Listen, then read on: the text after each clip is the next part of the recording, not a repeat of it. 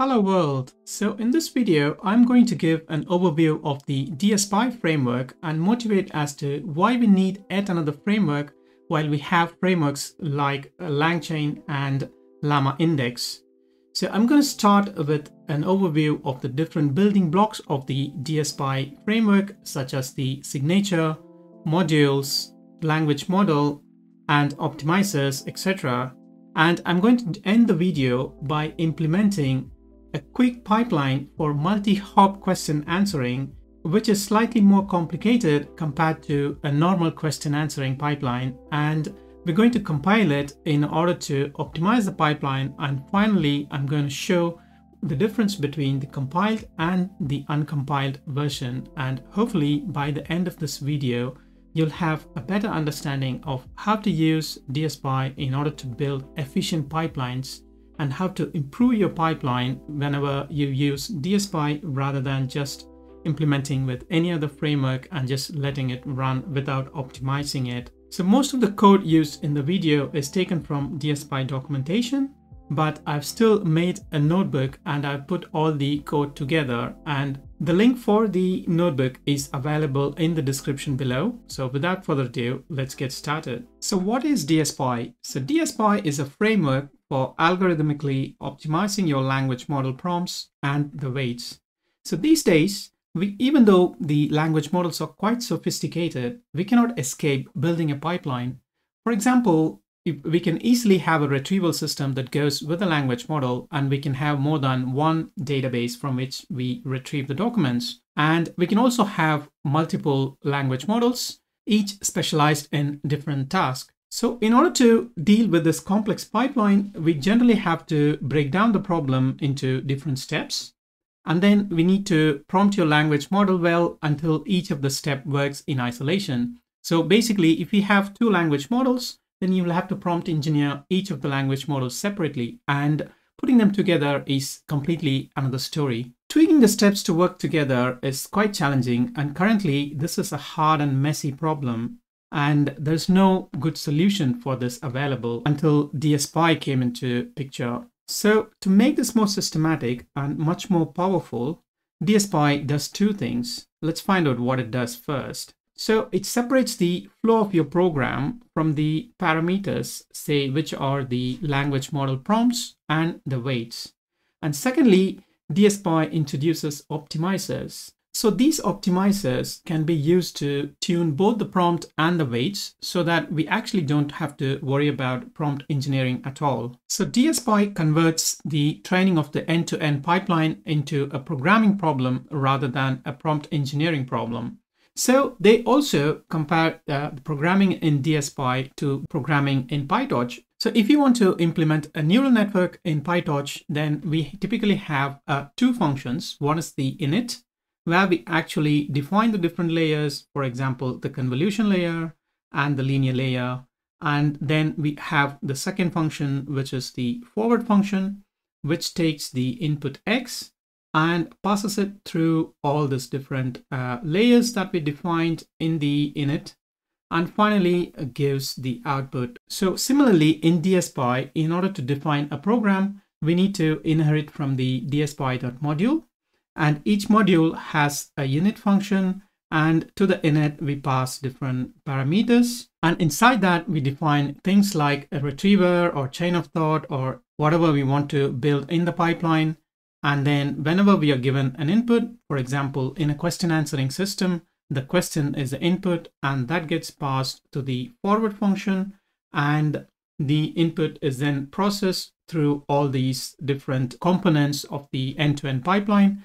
Finally, we get the output of prediction from the DsPy prediction module. This is typically how we program in DsPy. So to summarize the analogy between PyTorch and DsPy, so we define neural network architectures in PyTorch, but in DsPy, we define programs, and within the programs, we define how different components interact with each other.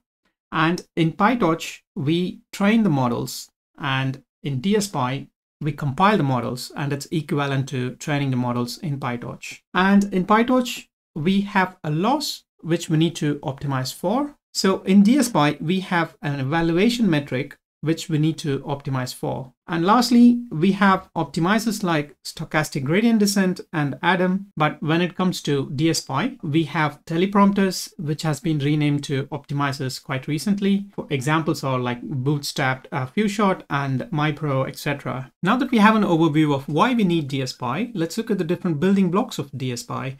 So the main building blocks are the language models, signature modules, and data metrics optimizers, which was previously teleprompters. So let's look at language models. So language models, as the name suggests, is where you actually define the language model or the large language model that you're going to be using, which then turns into the heart of the DsPy. For example, if you want to use an OpenAI model, then all you have to do is dspy.openai and then provide the model name. And then you will have to configure DsPy. So this is important. You'll have to tell DsPy what the model that you're going to use. So you'll have to use configure for that. So when you do dspy.configure and then say LM is GPT-3 Turbo, then you're saying that you're going to be using OpenAI's GPT-3 Turbo model. So if you want to use a different model, say for example, LLama, you'll have to do something like this, where you say dspy.LLama local and then provide the model name. If you don't have the LLama model downloaded locally, you will end up in an error. So in order to pull the LLama models, you'll have to do LLama run phi latest. If you want to pull any other model, for example, if you want to pull the Mistral model, then you'll have to do LLama run Mistral latest. So my rationale behind choosing the model was just the model size. So if you look at the LLama library, we can see that the different models that are available there. I started with the Gemma model. I looked at the size of the quantized model, which is 5.2 gig for a 4-bit quantized. I felt that was a little bit larger than what I wanted to play with. Then I looked into Mistral. So Mistral had a size of still 4.1 gig, which is still larger than the size I can think of managing locally. So I chose the Phi model. And the Phi model is a 4-bit quantized and it's just 1.6 gig. And I think this is sufficient to just sort of demonstrate the capabilities of DsPy, as we're not mainly focused on the language model, but we're going to focus on the entire pipeline in this occasion. Once we have the LLama model loaded, we also have to configure it. We need to say DsPy settings.configure and then pass the language model and also the maximum token size that the model is going to use. So let's move on to signatures. Signature is a declarative specification of input-output behavior of a DsPy module. A signature is what allows you to tell the language model what it needs to do rather than specify how it needs to do. So all that we are doing with signature is just telling it what it needs to do, and we don't care how DsPy manages to do what it needs to do. For example, if you're dealing with question answering, the signature for question answering is just question hyphen greater than answer. So when we specify this in the signature, DsPy takes care of dealing with the prompt, and we are really not worried how the prompt is formed and like what's the best prompt for the model and etc. etc. So when we are dealing with a sentiment classification, we just say sentence and the output is sentiment. And we can also provide context. For example, if you're using RAG, like we need to provide the output of RAG as a context to the language model. So in this case, we just separate the context and the question with a comma, and then at the output, we have the answer, of course. So let's look at a couple of examples of signatures. Let's take the example of sentiment classification. So, and then let's take a sentence which says, what is LLM? For the classification, we just say DsPy predict, and then we pass the signature, which is sentence to sentiment. And then whenever we provide the sentence as input to the classify object, we just get the sentiment of the sentence, which in this case is neutral. So in another example, let's try to do some summarization. So the signature for summarization is document to summary. And if we just pass the signature to this chain of thought module, we'll have a look at the module soon. Whenever we pass the input document to the summarize object, then we just get the response, which is summarized. So it's as simple as that. So the next building block of DsPy is the modules. So think of modules as equivalent to the modules in PyTorch. So the purpose of the DsPy module is to abstract away the prompting techniques. So when it comes to PyTorch modules, the purpose of it is to, for example, implement a layer in a neural network, or even to implement an end-to-end architecture, we have to use modules. Similarly, in DsPy, whenever we want to abstract away any prompting techniques, then we'll have to use DsPy modules. For example, one of the well-known prompting technique is DsPy chain of thought. So if we want to abstract away chain of thought, all that we have to do is to implement a chain of thought class, and we have to inherit from a DsPy module. And we of course have the init function and the forward function. And in the init function, we take the signature and we process the signature and we split it into input and output fields. And to the output field, we simply append reasoning, let's think step by step. So we all know that if we add a line, let's think step by step, we're going to ask the LLM to think step by step, or in other words, we're going to get the chain of thought prompting. So this is a naive implementation of chain of thought. All we have to do is add this line to the output fields, and then we have to compose the signature and pass the composed signature to the predict. And predict takes care of composing your output from the chain of thought module. So there are 6 modules that come out of the box from DsPy. So first one is the predict, which is the basic predictor, and then a chain of thought, which we just saw. And the third one is the program of thought, which teaches the language module to output code whose execution results will dictate the response. And then we have the well-known React. And then we also have multi-chain comparison, which can compare multiple outputs from chain of thought to produce a final prediction. And then we have majority, which is nothing but just a voting to return the most popular response from the set of predictions. So the next module in DsPy is data. So DsPy being a machine learning framework, we do have to deal with data. So you can deal with training set, development set, and test set. And typically, there seems to be 3 types of values, which is the inputs, the intermediate labels, and the final labels. Now, you can get away with without the intermediate labels and the final labels whenever you don't have label data, but you do have to provide some inputs if you want to train with some examples. And the main class for dealing with data is the DsPy.example. For example, for a question answering task, all you have to do is DsPy.example, and then you have to pass the question. This is a question and the answer. Whenever you have multiple examples in your, or you have to actually form a data set, then you can create a list, and inside the list, you could have different DsPy example objects. And each object can have question and the corresponding answer. So the next module, or the next component or building block of DsPy, is the metrics. So what is a metric? A metric is just a function that will take examples from your data and take the output of your system and then return a score that quantifies how good is the output. Now, this is very much similar to the metrics that we have while training neural networks. For example, if you're training for classification, we have the accuracy as the metric. Similarly, based on the task that you're doing, the metric could be just accuracy or the exact match or the F1 score. And this may be the case for simple classification or like for a simple question answering task. However, for more complex application, your system will output long format outputs. And the outputs can range from, a float or an integer or a Boolean score. So a simple metric can be implemented with just as a function. For example, if you want to find out how the predicted output compares to the actual output that you're expecting, then you could just write one line function which literally compares the input to the output and returns a Boolean. There are also some couple of built-in metrics. For example, there is answer exact match and answer passage match. Or it can be more complex. For example, validate context and answer, where you actually get the context and then you validate it based on whether a trace is provided or not. The last but the most important building block of DsPy is the optimizers. So what is an optimizer? A DsPy optimizer is an algorithm that can tune the parameters of your DsPy program.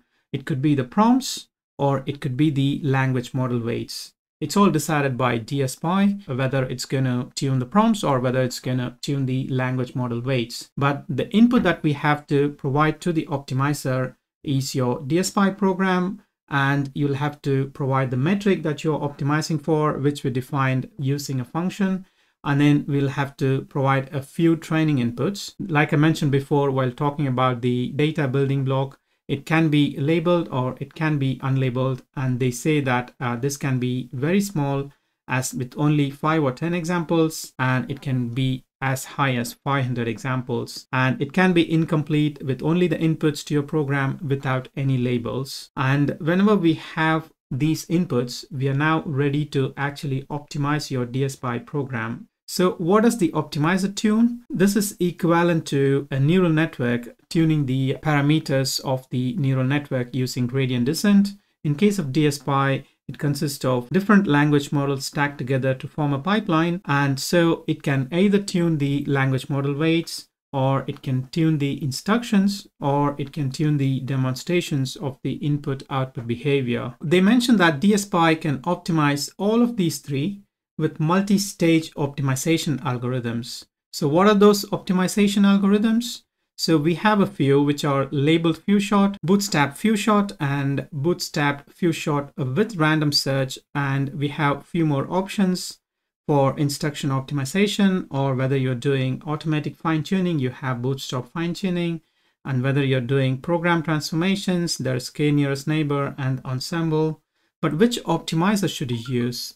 So they say that as a rule of thumb, you need to be using bootstrap few-shot with random search. So they've also given a few guidelines. For example, if you have very little data, for example, just 10 examples, then you can get away with bootstrap few-shot. But if you have slightly more data, for example, 50, then you can use bootstrap few-shot with random search. And if you have even more data, you can use MyPro.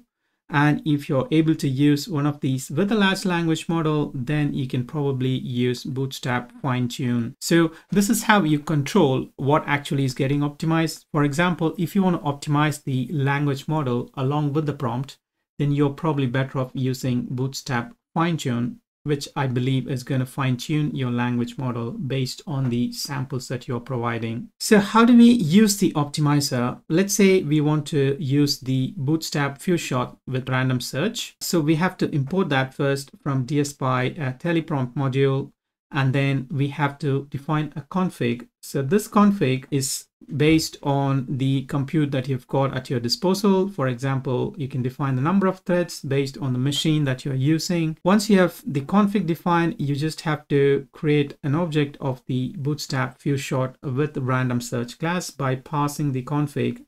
And you also have to pass the metric that you're optimizing for. So once we pass the config and the metric, we have the teleprompter, and this teleprompter needs to be compiled. Now this is equivalent to saying .train in PyTorch or any other module. So once we have this teleprompter, all we have to do is teleprompter.compile.